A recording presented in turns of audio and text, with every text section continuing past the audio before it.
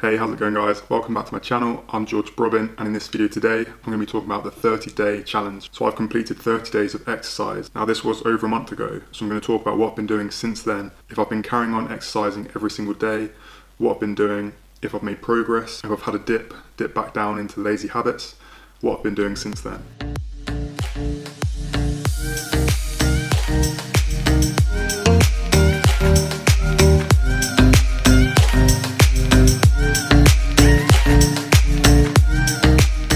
First of all, let's talk about those 30 days. What did I do in the Better You in 30 Days challenge? So on day one, I recorded how many press-ups I could do, how long I could do a plank for, how many squats I could do, how many calf raises I could do, reverse crunches, toe touches, lunge jumps, and jackknives. For all of those, I recorded my max reps, how long I could do them for, how many reps I could do. Now this was just to set the bar to see what my limit was for my maximum reps. So over the 30 days, my goal was to improve every one of those things so I could do more reps and hold a plank for longer. So to try and improve on everything, this is what I did for each muscle group.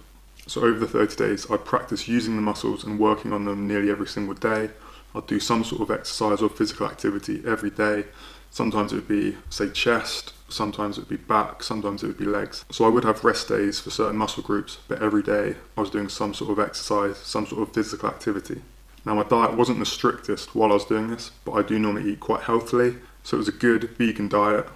Most things were really healthy, but sometimes I would have an ice cream or some dark chocolate if I was craving something sweet. But every day I was always having some fruit and veg. And because on most of the days I was burning so many calories, I was always in a calorie deficit, so I wasn't eating more calories than I was using each day. Also over the 30 days, I'd normally be waking up at 7 AM every single day, sometimes just before, like 7:15, 10 to 7, and I'd get up straight away. I wouldn't look at my phone. I turn my phone off overnight, use an iPad as an alarm. So I wake up, get straight out of bed, and that's developing that willpower, that mental strength. You just get up, start the day, because I know that if I wake up and I just lay in bed, then I will lay there for another hour or 2 hours, and it's just a lazy start to the day. So I practice building up that willpower, that mental strength, and just getting the day started, getting up straight away. And this was getting me used to pushing myself, doing hard things. Because if you can push yourself every day to do something difficult, to go out of your comfort zone, then you're going to become mentally stronger. So let's have a look at my total number of reps for each exercise over the 30 days. Now I will say, near the end of the 30 days, for about the last 5 days, I was very lazy. I don't think I did any exercise specific to this at all. I would go for walks, jogs, play tennis and play football, but I wasn't really doing press-ups or planks or squats, calf raises. I just had to rest completely from all of that. I was very lazy. It was poor from me. I know, my hands are up. It was terrible. So bearing that in mind, let's see how many reps I did for each exercise for about 25 days. And on top of that, I did also have a lot of rest days for certain muscle groups. So I wouldn't be training chest, legs, back, abs every single day. There'd be a sort of rotation going. So sometimes it would be chest and back. Sometimes it would be legs and core. Sometimes it would just be cardio. And I'd have a rest for all the other muscle groups. So over the 30 days, my total number of toe touches was 350. My total number of reps for jackknife was 460.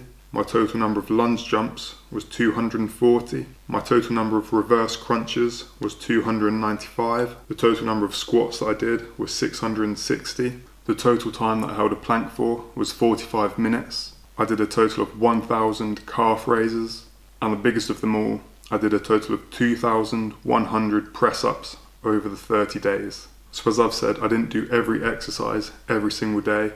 Some days I'll just do press-ups and a plank. Some days I'll just do squats, calf raises.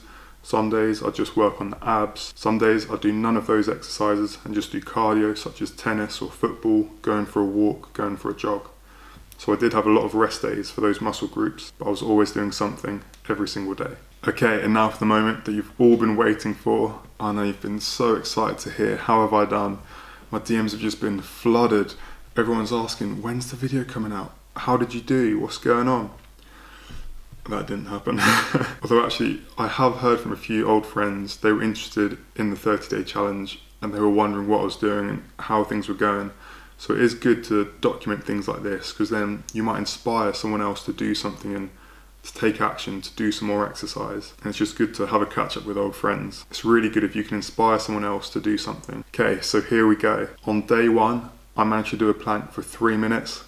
On day 30, I managed to do a plank for 4 minutes.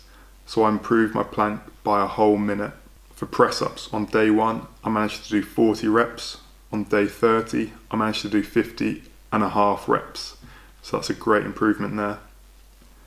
Ab toe touches on day 1, I managed to do 70 reps. On day 30, I managed to do 100 reps. So that's a big improvement there. Definitely increased my core strength. Squats on day 1, I managed to do 60. Day 30, I managed to do 80. Now squats, I've got quite weak hamstrings, they're quite tender and I don't know why, they just always get really sore and I normally pull a muscle if I try and do squats. So being able to improve that muscle strength and be able to do 80 squats, that's an improvement. I know some people might be able to do a lot more than that, but for me personally, I've managed to increase the number of reps, so that's a good achievement. Also with those squats, I definitely managed to increase my willpower, my mental strength, because on day 1 when I did 60 reps, my brain was just telling me, stop, give up, it's too hard. But on the 30th day, I managed to push past that and just kept on going. It was hurting and hurting and hurting, but I just kept on pushing and managed to do more reps. So if you can increase your mental strength, you can do so much more. Reverse crunches, on day 1, I did 52 reps. On day 30, I did 65 reps. Lunge jumps for day 1, I did 40 reps. Day 30, I did 50 reps. Jackknife on day 1, I did 36 reps. Day 30, I did 45 reps, so that's a good improvement. And again, that was that mental strength. My abs were on fire, it was hurting me so much, but I just managed to push through and keep on going, do more reps. If you can increase that willpower, that mental strength, you can push through your limits, you can do so much more. And the biggest improvement of all, calf raises. On day 1, I managed to do 50 reps. On day 30, I managed to double it and I managed to do 100 reps. Whew. So from doing that jogging, playing tennis, playing football, practicing calf raises, that definitely managed to improve the muscular endurance and muscular strength. And I managed to do double the amount in 30 days. And again, part of that mental strength, being able to push through your limits and do more than you think you can, and just keep on going. Now, what have I been doing since that 30-day challenge? Honestly, after that, I had a rest. I was a little bit more lazy. I wasn't doing as much exercise every single day, although I was still playing tennis, playing football, doing cardio like that, but I just wasn't doing as many press-ups and plank and squats and all of that. Also, since then, the gyms have reopened, so I've been going there more regularly, doing weight training, resistance training. My tips for anyone who wants to do a 30-day challenge is to set yourself a challenge. That's the first thing.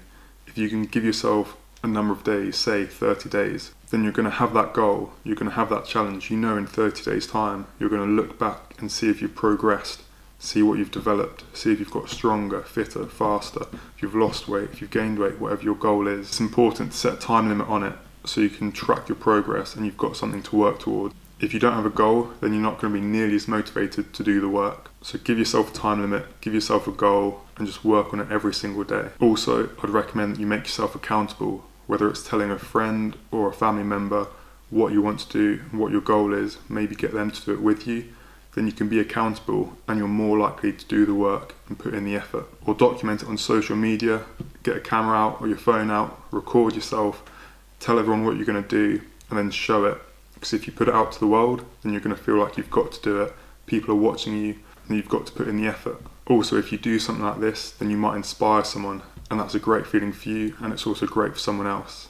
So what's next? Once you've completed a challenge like this, you've got to set yourself another challenge. Because in the 30 days since I did the 30-day challenge, I haven't had a goal, I haven't had something to work towards, so I haven't been nearly as motivated, I haven't been working towards a goal. I've still been going to the gym and exercising and working out, but I haven't been doing nearly as much as I was in the 30-day challenge. It's because I'm not aiming for anything in particular, there's no goal. So now my next challenge is to get better at running. I'm not a natural runner, I don't normally run that much. I do occasionally play tennis and football where I'll jog, but it's more like interval training where you jog, walk. So now I'm going to work on my long distance running and try and get better at that and improve my cardio. I think that working on something like that will increase your willpower, your mental strength. Because there are so many things that you think you can't do. There are so many struggles, especially with running. Your legs start to ache, you get out of breath. So you've got to be able to push through and just carry on. I did my first jog this morning. It was raining outside, it was really windy. I could have so easily just said, no, it's too tough, I don't want to do it. I'll stay inside, stay dry. But I thought, no, that could just be an easy excuse. You need to stop making excuses and start making changes. So I went outside, did my run. The wind and the rain was blowing in my face. It wasn't nice, but I actually quite enjoyed it being not nice, because when you can push through something like that and you get past that struggle, you push through your limits, push through your boundaries, then you feel so good and it's so rewarding. So that's my next goal, to improve my running, work on my cardio and increase that mental strength, that willpower. What's your next challenge? Let me know in the comments down below, DM me on social media, tweet me, tag me, whatever it is. Use the hashtag #BetterYouIn30days challenge. Work on something, set yourself that goal, work on it every single day. Start seeing the results. Push through any barriers, any limitations you have, and just develop every single day. Stop making excuses and start making changes. Thank you guys for watching. I'll see you in the next video.